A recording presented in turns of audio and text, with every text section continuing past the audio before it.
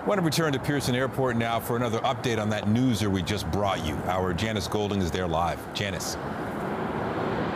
Hi, Nathan. Yes, we're live right now at Peel Regional Police Airport Division, where investigators have just released details of a massive heist that took place here at the airport earlier this week. Now, what we've learned also sounds a little like the plot of a movie. More than $20 million worth of gold and other high-value items were stolen from the airport.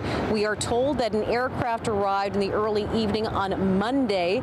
They would not tell us which airline, however, and they say that cargo was removed from that aircraft and moved to a holding area.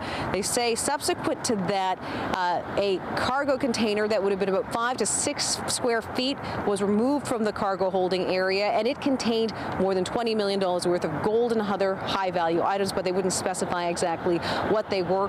Police are not revealing who might have taken these items. I mean, we were asking questions about organized crimes and where the gold might have been destined for. They're not telling us that. They say at this point they don't want to compromise the investigation, and they also don't want to rule anything out. At this point, though, we do know that more than $20 million worth of gold and other high-value items have been taken. They do say this is an isolated incident. It's certainly not common, and they say that passengers should not be concerned because operations continue as normal. Reporting live from Janice Golding. Now back to you, Nathan. Strange one. Thank you, Janice.